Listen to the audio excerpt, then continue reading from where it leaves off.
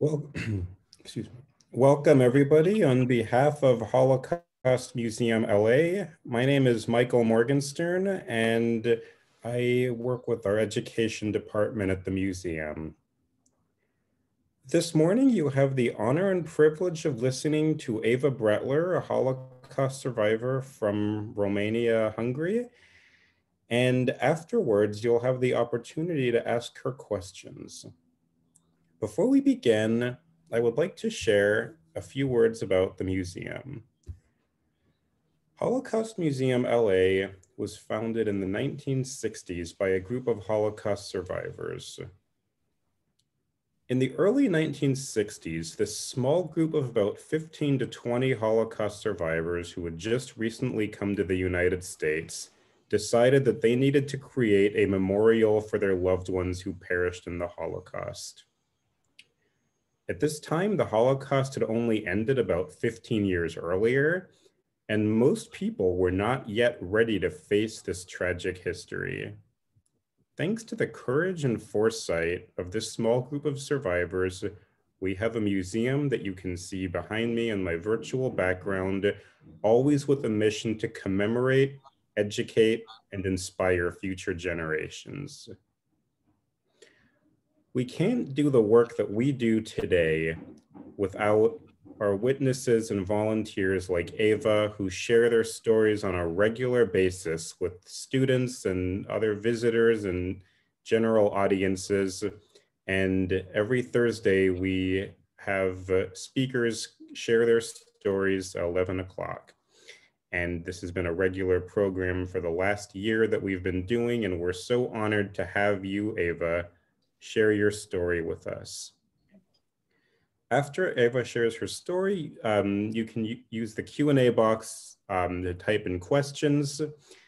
And we just thank you so much for being with us today and for sharing your story and for everything that you do for our museum. Thank you, Michael. And I appreciate the background on the museum.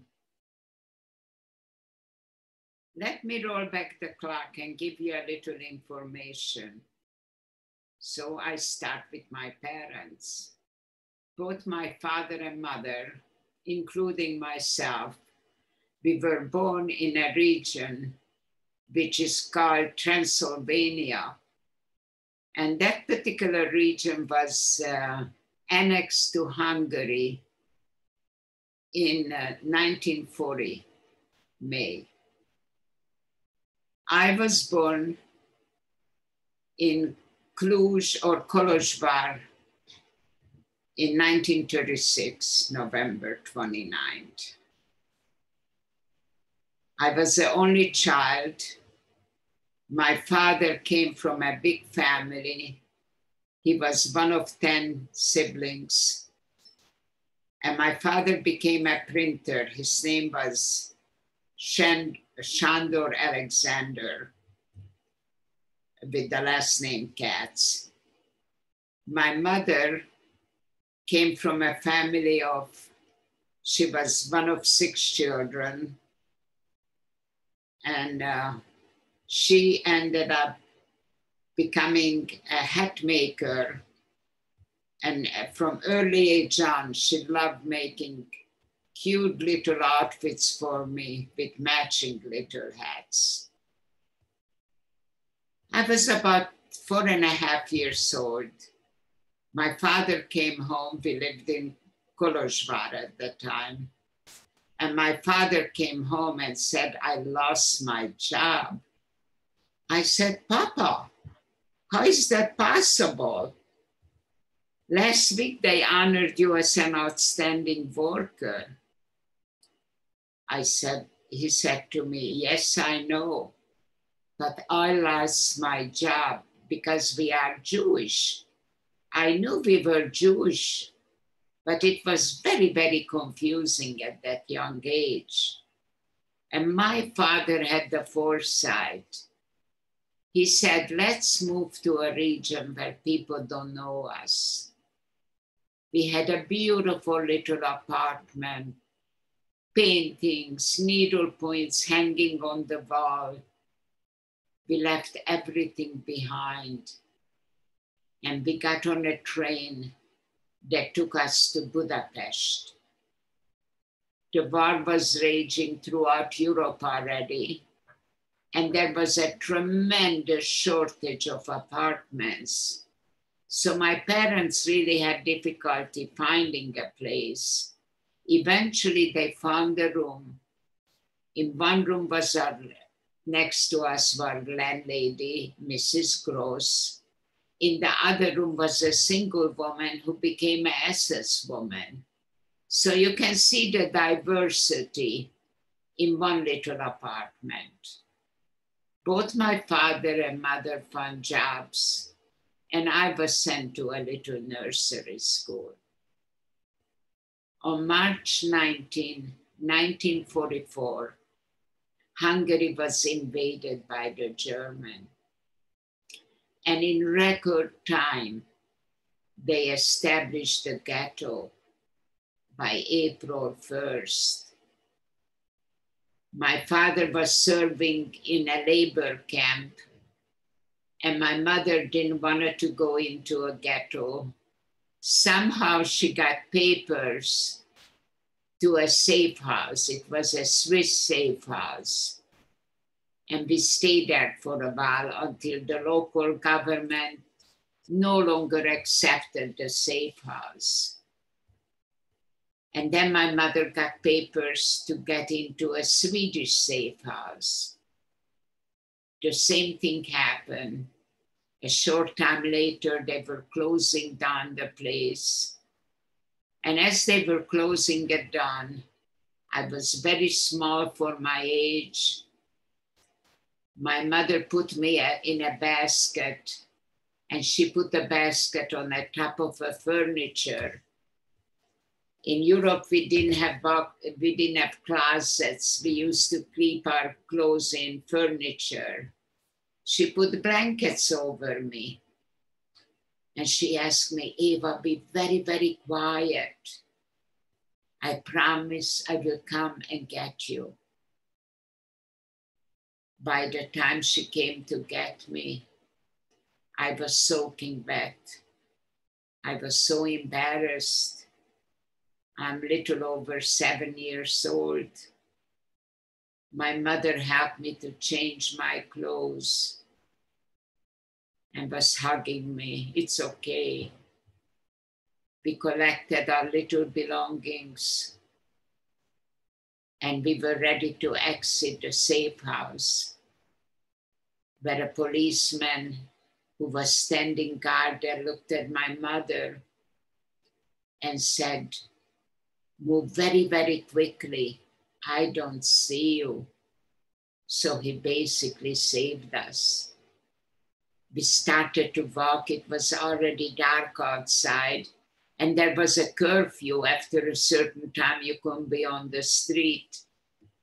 And as we were walking, my mother told me, I have such a big surprise for you. You will have a new name. As I mentioned, my maiden name is Katz. It's a very popular but extremely Jewish name. And my new name became Eva Nagy. And Nagy in Hungarian means big. And my mother said, no, you really have to act like a big girl. Even your name says big. So we were walking and my mother was practicing my new name. And we had to decide where to go. And my mother remembered that the SS woman's brother used to bring me little toys and was nice. And we decided, we visited him before. And we decided to go to his place. As we knocked on his door, he let us in. The next morning, it was extremely warm. We got dressed, and my mother said, I will try to enroll you to school. I never attended school before the war. And we got really nicely dressed. My mother was wearing heels. And she took me to a local school. And they accepted me. I was so excited under my new name. And then she even found a place where we could stay. But we decided to go back for the few belongings we left with this man. And as we are ready to knock on his door, from the side, two policemen steps out. They knew our real name. We were arrested, first taken to a police station. From a police station, we were transported outside of Budapest to a brick factory. That brick factory was used as a holding place for people. Most people had with them additional clothes, food. All we had was the light summer clothes what we were wearing. And we started on the forced labor march toward Germany. The march was very, very difficult. Every so often they took the young children and they put them on those horse-drawn wagons. And when we arrived to our temporary destination, they set up a place where we could be reunited with the family. One day my mother's feet were hurting so bad. It was all bloody. And as she took me to the wagon, she begged, could I please come on the wagon with my daughter? They put me on. They pushed my mother away. A short time later, we did hear shots. When we arrived to our temporary destination, I went to the place where we were supposed to reunite. Each time the door opened, I was waiting for my mama to come. I'm still not 8 years old. By the way, this happened sometimes in September 1944. And she never came. I started to cry. One of the women who was coordinating things there, she said, come here, young girl. I have a feeling your mother escaped. I'm going to watch you. The bombing was so heavy that day that the whole sky was lighted up. I was shaking. I was so scared. And this lovely lady held on to me. Eventually, we were pushed into a cattle car. The cattle car was filled to the maximum. You didn't even have a chance to sit down. And when the cattle car opened, we were told we arrived to a camp called Ravensbruck. Ravensbruck was a women's camp, and over 4/5 of the population perished there. As we were coming up from the cattle car, a few names were called out.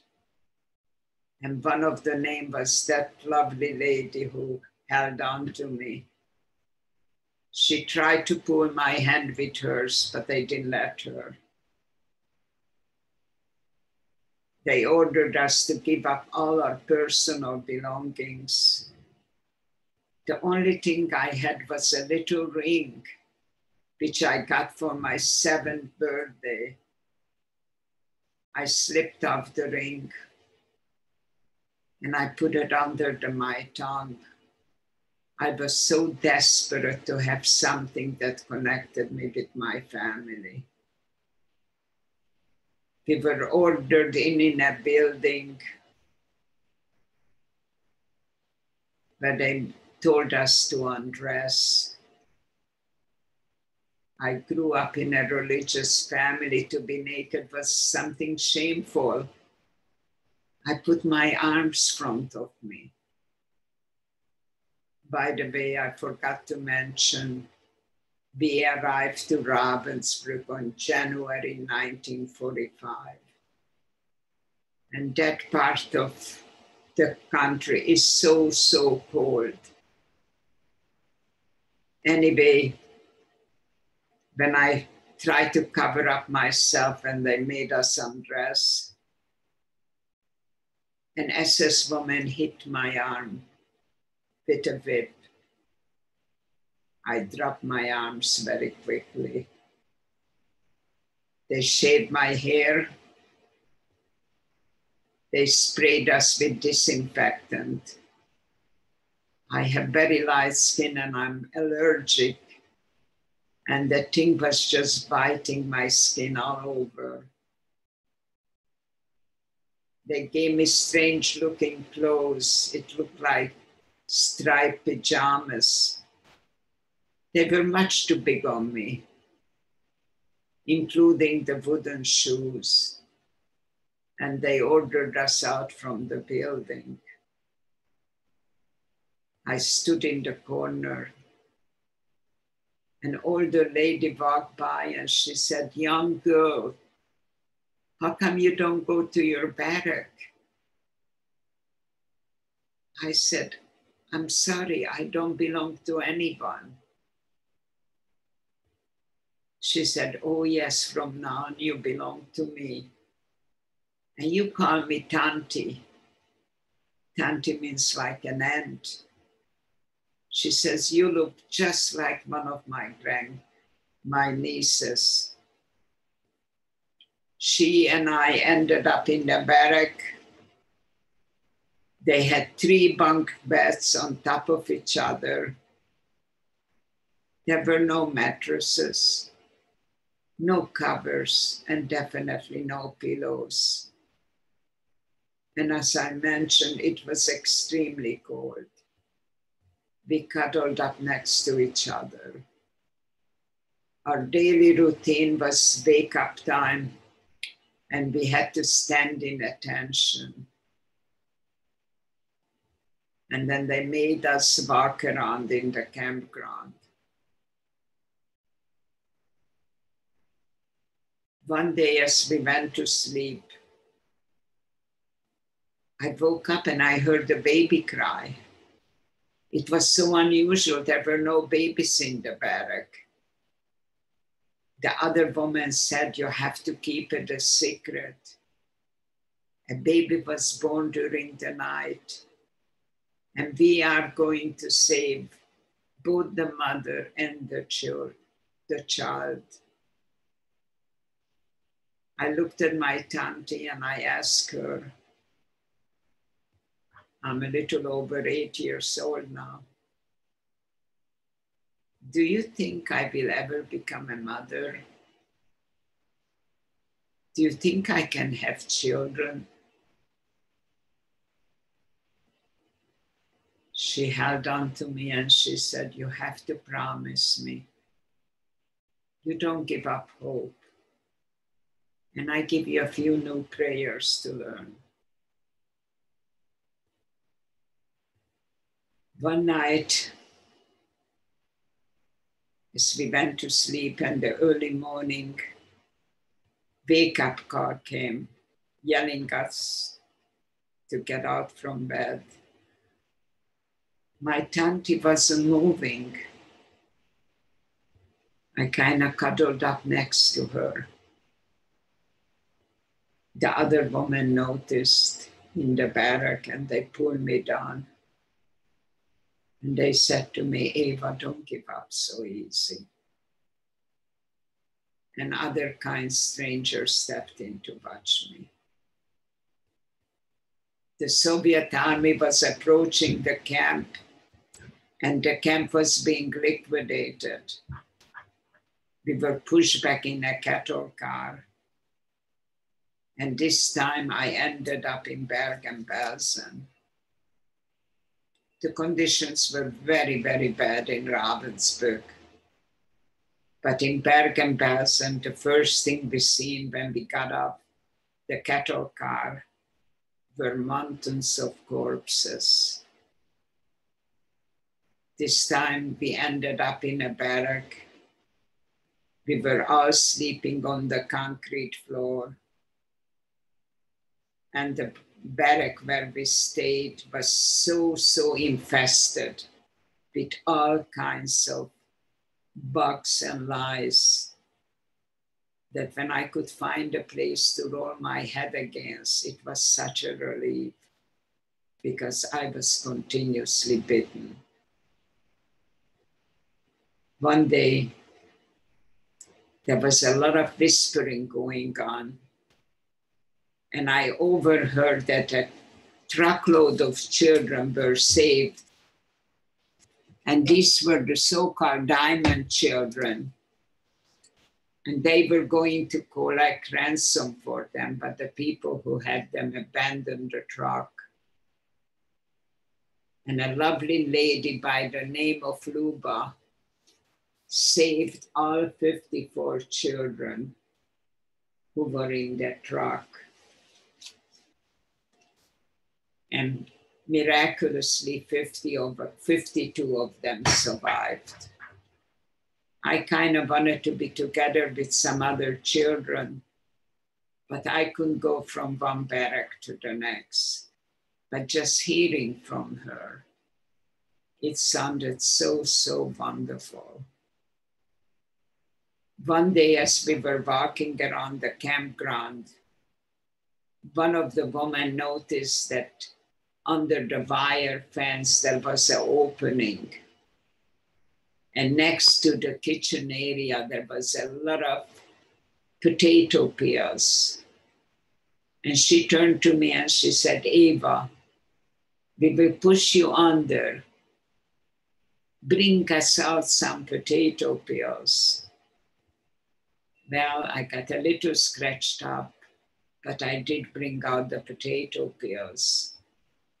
They grabbed it from me so quickly, I never had a chance to put a bite in my mouth. The same thing the second time. The third time they pushed me under, I sat there and ate some potato peels before I brought any out.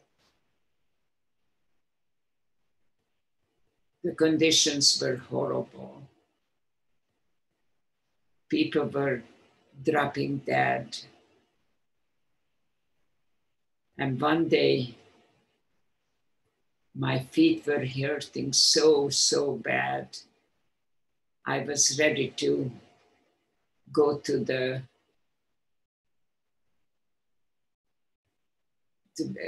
clinic to be seen with what's going on because my feet was hurting so bad. And as I'm ready to leave the barrack, a woman turns to me and asks, where do you think you're going?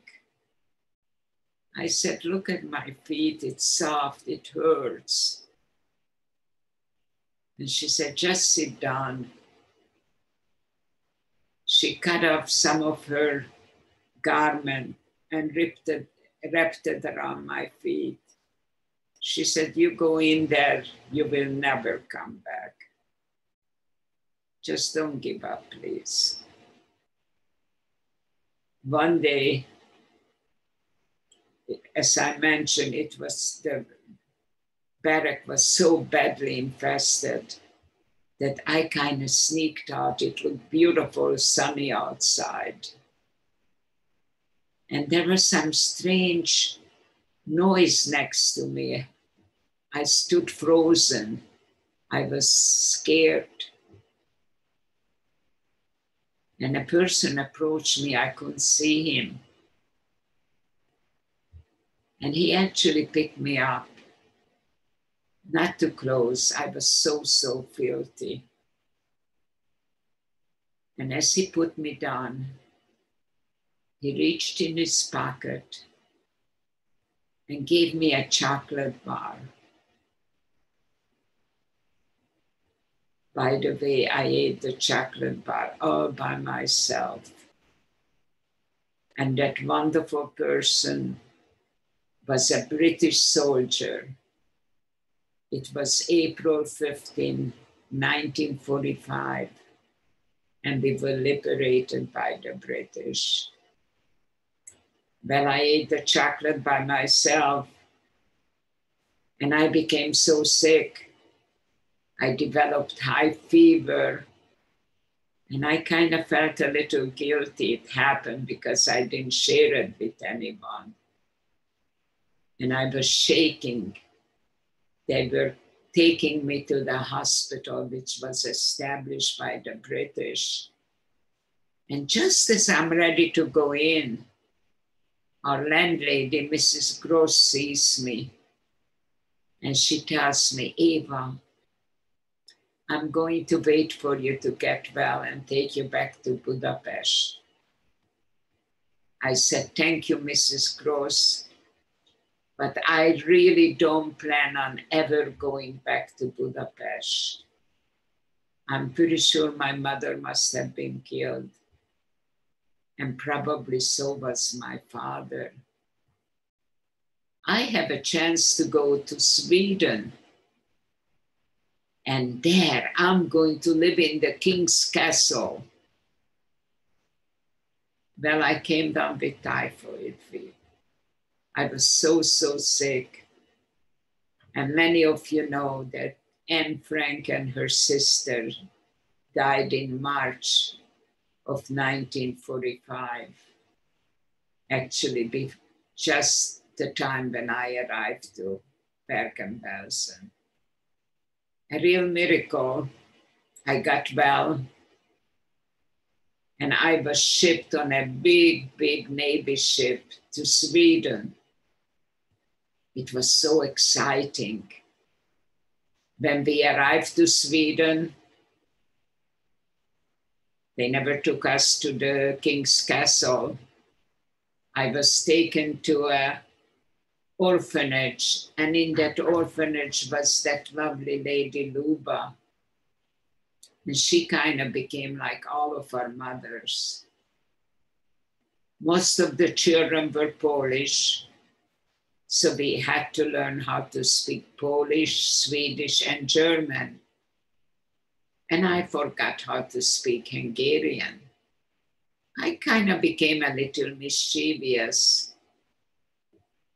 And one day, I'm being summoned into the principal's office. I tried to remember, what did I do so bad this time? And the principal tells me, through the International Red Cross, my father located me. My father survived, and Mrs. Gross told my father I went to Sweden, so they were looking for me there. So on January 1947, this time I flew in a big plane, first to Czechoslovakia, to the Czech Republic, and then to Budapest with a train. And my father met me. My father spoke several languages, so for him to communicate with me was simple, because as I mentioned, Hungarian I could understand, but I could not utter the words. And my father informed me, I just turned 10 years old, that I have a new mother and a little brother. I presume chronologically a 10-year-old is a very young, still a young child. But world experience-wise, I was quite a bit older. I wasn't easy to handle. They enrolled me to a religious school. And the first day when I was going to class, the teacher had to make a stop and pointed for me to enter my classroom. Well, I misunderstood the teacher, and I entered the classroom, which were all boys. They were saying their morning prayers, and when they see the silly girl walk into the class, they all started to laugh. When they were finished the prayer, the teacher turned to me and asked, "Young girl, what are you doing here?" I said, "Can't you see I came to learn?" But I answered in German. So the whole school found out that a young girl came back who doesn't speak Hungarian. A few days later, a lot of people came over with pictures, wanting to know if I recognize any of their relatives that didn't return. They cried. I ended up crying with them. I picked up Hungarian in record time, and I forgot naturally all the other languages. When I finished 6th grade, the communist government decided that the religious school is no longer accepted, and the school was closed down. And I had to attend public school, where I encountered tremendous amount of anti-Semitism. And my grades went down from a straight A student.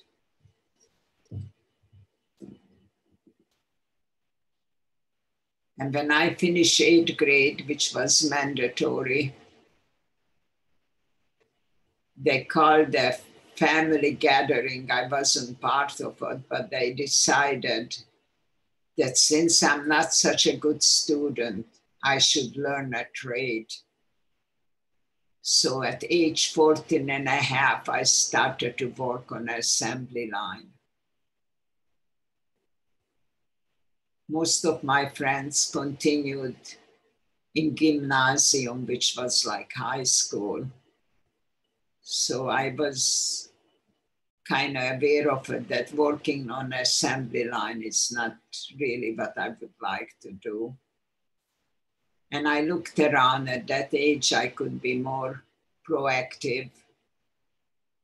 And I found a place where I could study chemistry. It was a technical school. But in order to qualify, I had to attend a summer session to see I would be capable of learning. And I did exceptionally well, and the school accepted me. But the factory said, "You are not entitled." But the school fought for me. And I ended up working full-time and going to night school. On October 1956, the Hungarian Revolution broke out. And that revolution was basically started by students who were demanding equal rights from the communism. I remember I was among the students walking in front of the parliament. And the chaos that followed afterwards was extremely, extremely scary. A short time after the revolution began, I told my parents, "I'm leaving Hungary." I took with me a Red Cross certificate. I passed how to give first aid and a few items. And I ended up crossing the border between Hungary to Austria. I connected with some people, and we ended up going to Vienna. And during that time, President Eisenhower had a special program for people who studied science. And by January 1957, I arrived to the USA on a huge, huge Navy ship. And believe it or not, on the ship already, I got my green card. So I didn't realize how difficult it was to get, but I got my green card already on the ship. My new mother had a brother who lived in Venice. And they were so, so wonderful. Those days when you arrived on the plane, people could come and greet you as you were coming off. And I felt like a little princess. So many people were welcoming me to the United States. My parents arrived a short time later with my little brother. On a blind date, I met another Holocaust survivor by the name of Martin. 4 weeks later, he proposed, and 4 weeks later, we got married. And the dream of having a family became a reality. We had 4 children together, 2 sons and then 2 daughters. While the kids were young, with the encouragement of my late husband, I went back first to the community college, then I transferred to UCLA. I ended up getting a degree in psychology. I did change majors. And through a friend who I met, her name was Beba Leventhal. When I graduated from UCLA, she asked me, "So what are you going to do with your degree?" I asked her, "What should I do?" She says, "I think you should come. I introduce you to my boss at Jewish Family Service." And I ended up going there, and they trained me to become a volunteer. Through Beba, I was also fortunate to meet Sarah Moscovich. She was sitting next to me one night at dinner, and she heard my accent. And she said, "Eva, I'd love to interview you." That was back in 1982. I said, "Thank you, but I don't want to talk about my past." I was told when I came back, "Please don't talk." And my late husband said the same thing. And this lovely lady, she said, "By the way, I'm starting a support group. And the support group will have people just like you who were children during the Holocaust." And that support group, which was co-run with Flo Kinsler, became like an extended family to most of us. We were like each other's siblings getting to know. It really was so, so meaningful. By the way, after a short time later, working as a volunteer, I was offered the same day 2 different jobs, so they liked my volunteer work. And I ended up working at Jewish Family Service in the immigrant and resettlement unit. And that was so meaningful to help people come to this country. As I mentioned, I really never talked about my experience until I was interviewed by Sarah Moscovich and Flo Kinsler.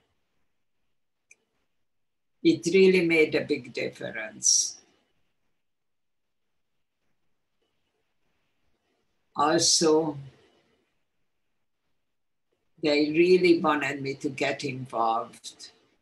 I ended up joining the Holocaust Advisory Board when it was established. And to begin with, I felt a little timid. How can I I really don't speak that much. How will I handle it? And I had tremendous support by people telling me, you will manage. There are several reasons, but I like to share my story. I speak a lot in schools.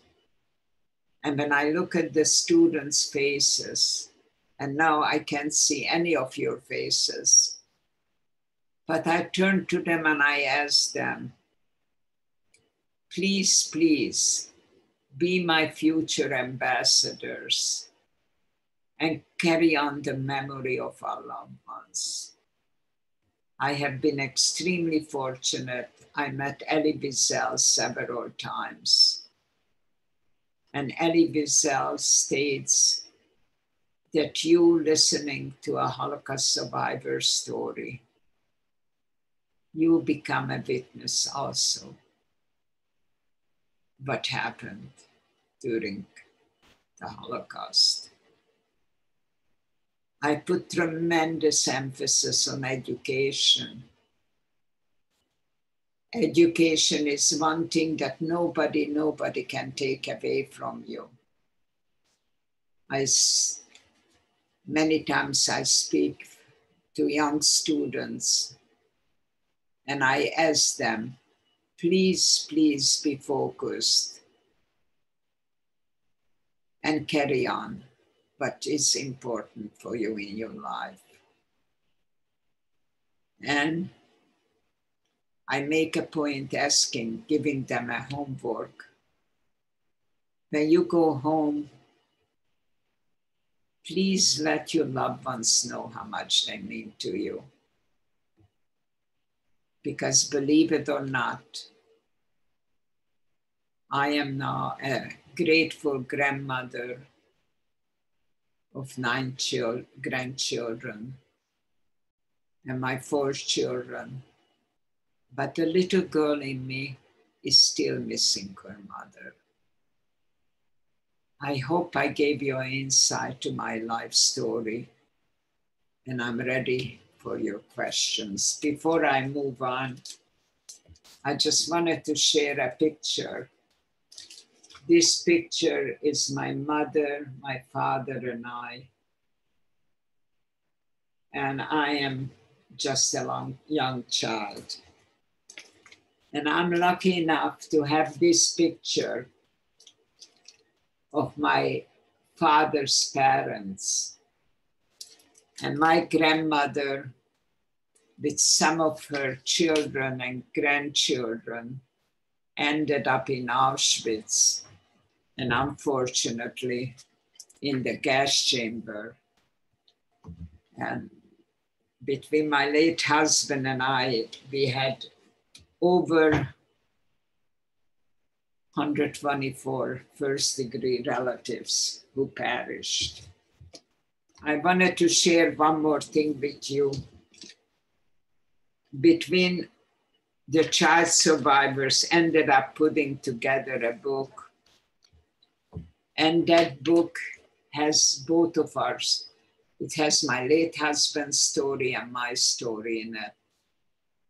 And there are 52 stories, and many, many schools use it for teaching. And the book is available through the museum. I think I shared the pictures too. Thank you. Thank you so much for sharing your story with us. We do have some questions. So one of the first questions is actually, did you keep your ring? Oh, I forgot to mention.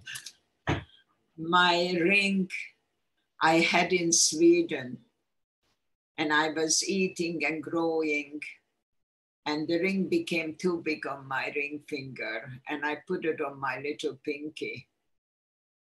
And one day as I was washing my hand, the ring slipped off and it went down the drain. And I was so devastated. And Luba heard me cry. And she told me, Eva, it's not a personal possession which will carry on your memory. You will keep it in your heart and soul. But believe it or not, I do miss my ring. But I know I did lose the ring. Thank you for sharing. You mentioned when you heard a baby being born in the camp, do you know if the baby survived? When I was interviewed by Sarah Moscovich, she did research and found out that that baby survived.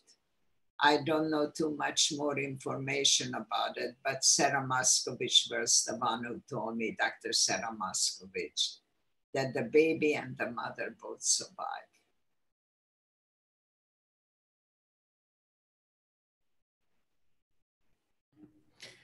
How did your father and your stepmother survive the war?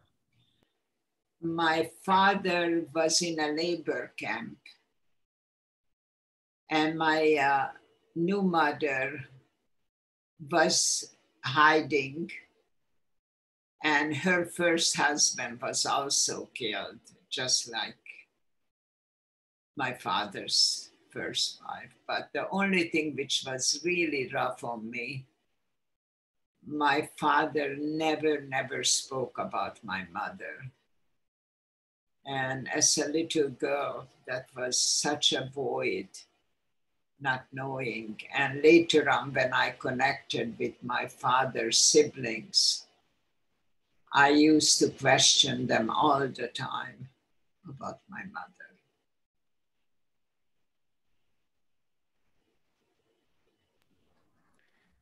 And is there anything you found out about your mother later in life from your father's siblings? I did find out quite a few things. You know, when I was a little baby, one of my aunts came over and watched over me.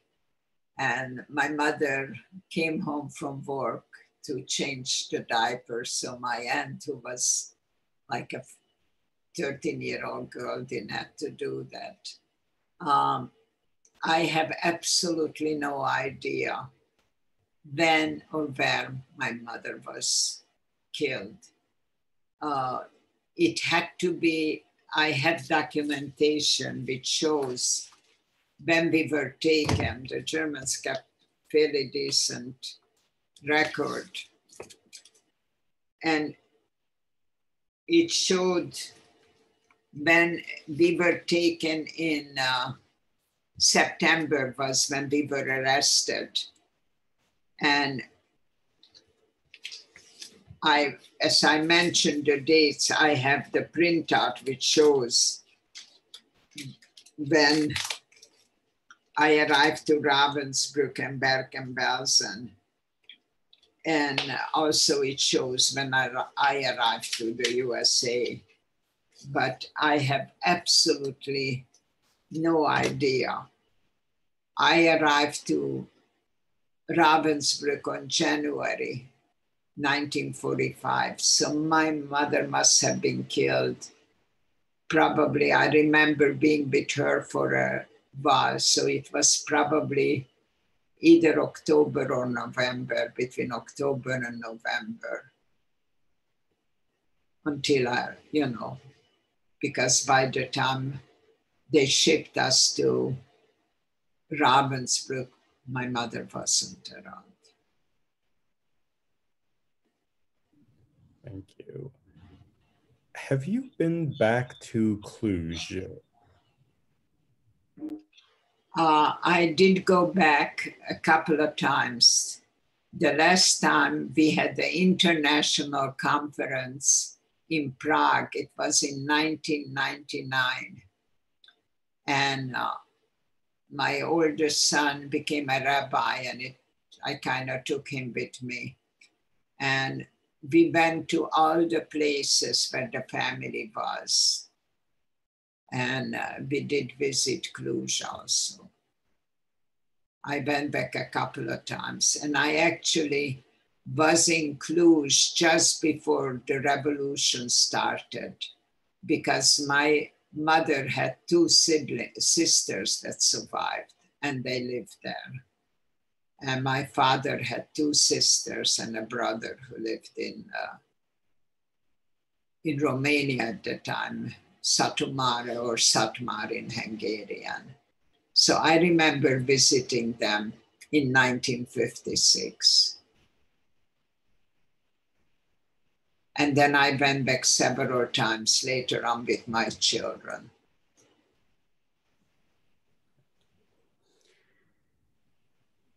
Using your father and stepmother as an example, do you think that did they talk about their experiences together? And we actually haven't even discussed your husband yet, but did you and your husband talk about it? And is there any insight you can share about survivors who married and whether or not they discussed it? Most of the friends my parents had were relatives, and they were all survivors. I was told at a young age on not to talk about it. My father and new mother didn't want the kids to know that she's not really my mother. And by accident, one day my oldest son was together with my father, and my father says, "Help me to pick an anniversary gift." And my son said, "Of course." "By the way, how many years are you married, Grandpa?" And when my father told my son, he said, "How is that possible? Mom is older than that."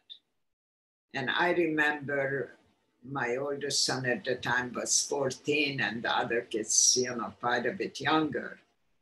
And all of a sudden in the kitchen, there is a lot of whispering and talking going on. And they confront me. "What's happening? How come you didn't tell us?" And I said, I kind of respected, their wishes, and that's the reason. And I was lucky enough, I had a picture of my mother already because my aunt visited.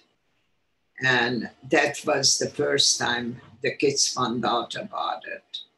Many of us really didn't want to talk about the experience, what we went through. And especially my late husband. He got very sick.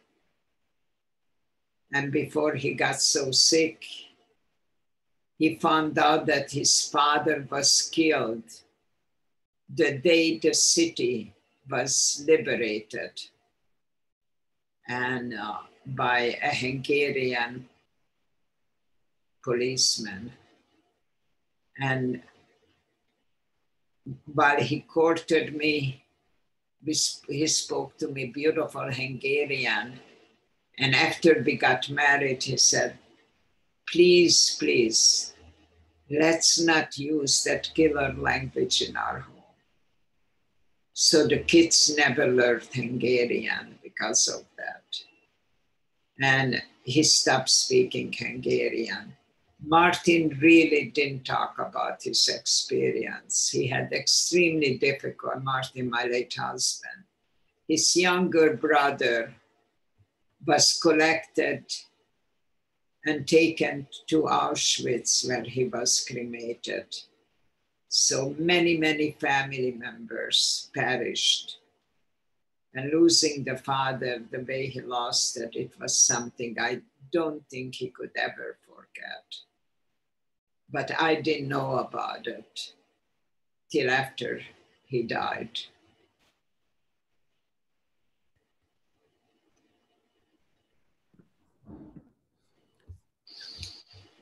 Thank you. How did you feel when you ate the chocolate bar? I still love the chocolate bar. You have to realize it's a little girl who has been hungry for so long. And all of a sudden, having something that delicious in my mouth, I mean, it was overwhelming. And unfortunately, many people in Bergen Belsen died after being liberated because they really didn't know how to handle the people who were famished for so long. And my luck, I ended up in a hospital where I was under observation more. But my late husband has first cousins who perished after they were liberated. And one of the few camps, they actually burned down because it was so infested. And so many people, unfortunately, became so sick from typhus and all kinds of other bacterial infection that was going on around there. Tuberculosis was a high percentage of people who they also had.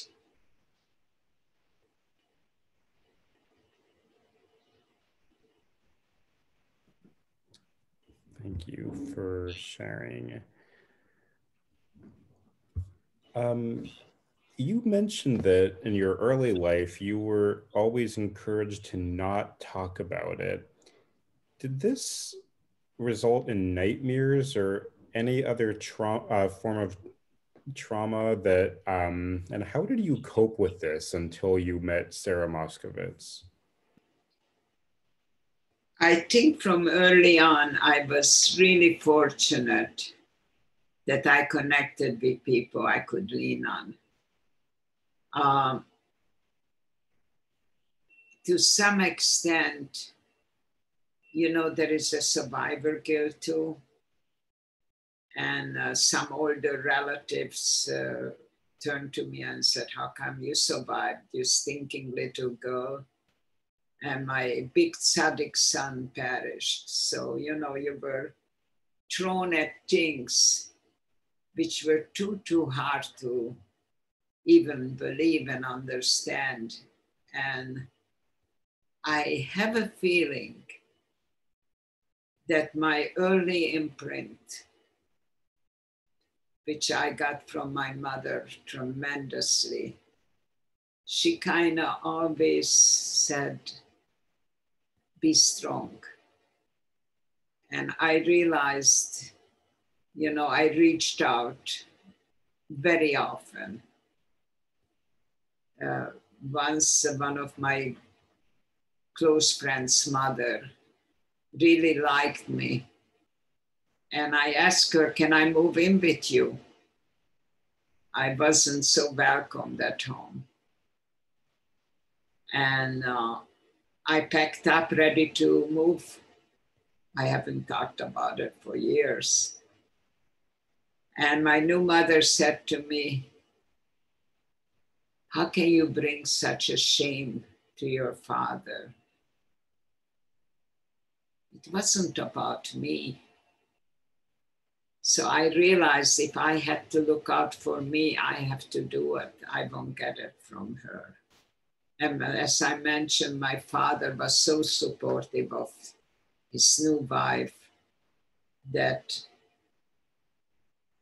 I really couldn't lean on him. So it was pretty common. I remember one of my classmates, we were walking home one day, and she told me that she just found out that she had a little brother who perished. And that was, I told her, my mother also, and we kind of connected. I mean, I must have been like 12 years old at the time. And each time we seen each other, we held hands. And so, by the way, you have to realize that I couldn't have survived before or after the war. without the compassion of people who really reached out to that little girl, because it wasn't simple. And I had, when I was working, when I started to go to school, they moved me from the assembly line to a lab. I became a lab assistant. And for me to wear the lab coat and everything, I felt so proud. And my new boss really took to me, and he sent me to do research work in a university while I was still going to night school. So there were a lot of people who had the compassion and looked out for that little girl. And not so little girl. At the time I was about 16, 17, and he was just so nice to me, my director at the time. And even today, I still keep in touch with the people I used to work with at Jewish Family Service. And I really, the only time I opened up, it was in 2007 when I started to share my stories. Because still then, when I started to speak in both museums and schools, until then, I really kept very quiet.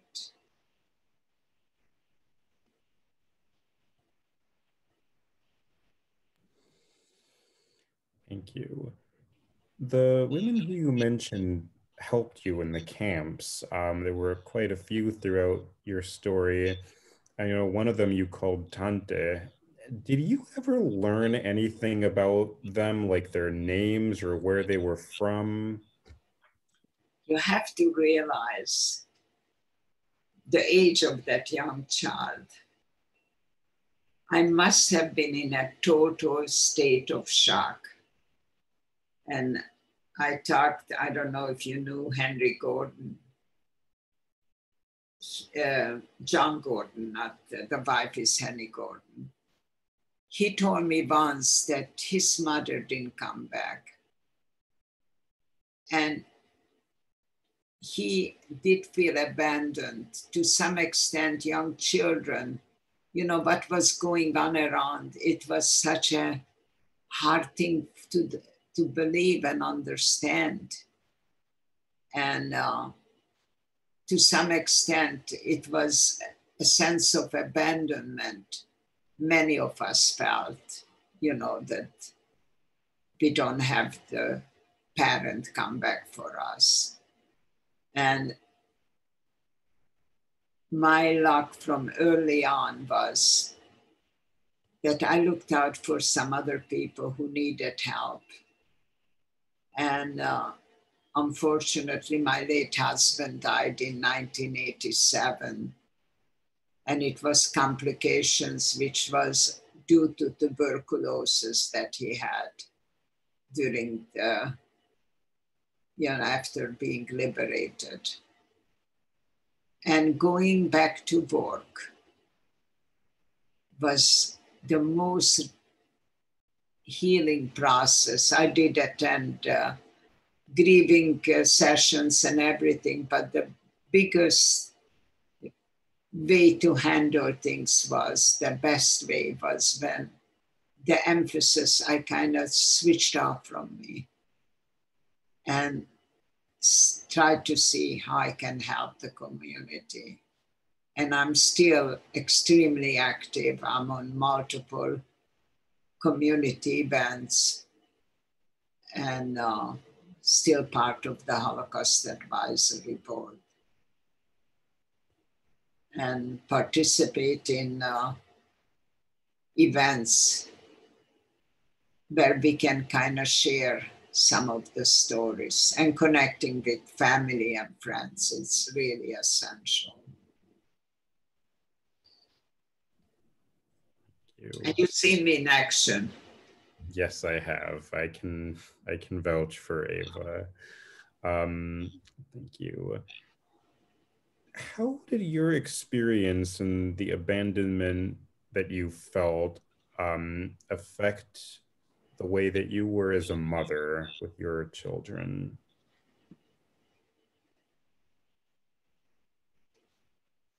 I think I was told I was overprotective and to some extent over demanding. The kids really had to have their own schedule, and in our family it didn't matter if you were a boy or a girl, you had to learn everything. My late husband taught them how to change tires and do this and that. So from early age on, all the kids really learned a lot of things. And from early age on, my second son became a physician, and he has been traveling around to countries where they have limited medical thing, and his whole family, his wife and 2 children, have gone with him. And many times he has been awarded as an outstanding physician. And my older daughter was pre-med, and when she was ready to take her MCAT, she decided that's not for her. And she became an architect. And you have to see some of her projects. They are amazing. And my younger daughter, she got a PhD in neuroscience and a postdoctorate. And then she decided that's not for her. So she went back to school and she became a teacher. And she loved teaching, and people were fighting to get into her class. So all the kids from early on learned to give back to the community.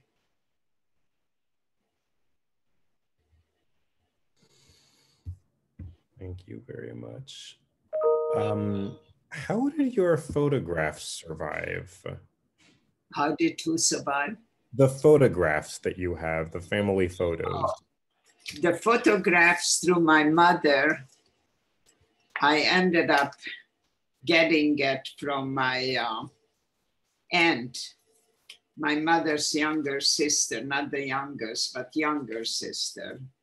Her name was Blanca. And I connected with her early on. And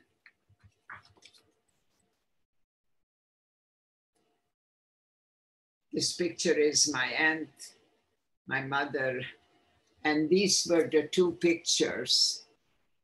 You know, they were tiny little pictures, and you could even see my mother's handwriting on it. So for me to have these pictures, I'm one of the lucky ones, because many, many people didn't have that luxury of having a picture. The picture of my grandparents, I received from my uncle on my father's side, and he went back to Hungary. That was the little boy. And he died about 3 years ago. And he went back in 1965 to Hungary and found the picture. And the whole family ended up getting a picture of it. So we are one of the lucky ones to have pictures.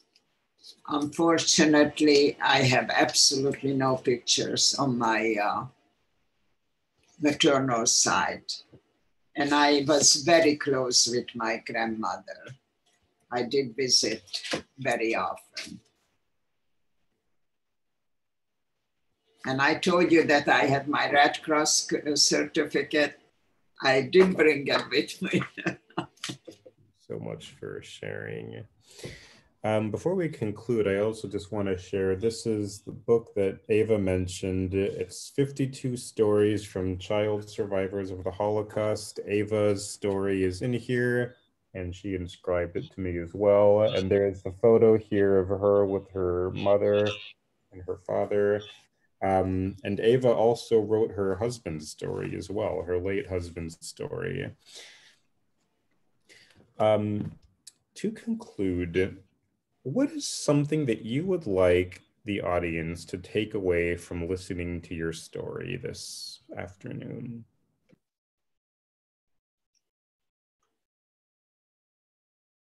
I usually put tremendous emphasis. Please, please, don't keep hatred as your companion. Use compassion whenever you can. And also, don't be a silent observer. If you do see injustice around you, you do have to speak up. And I think we can really use that today. And reaching out. You know, when you reach out to people who are locked up and alone, it really is so sad to see. And sometimes a little phone call can make such a big difference. There are a couple of people I call on a regular basis, and when they hear my voice, they really, really come alive to some extent, because being alone is not simple. So we can all do that, to reach out and make sure that we provide compassion to people around us.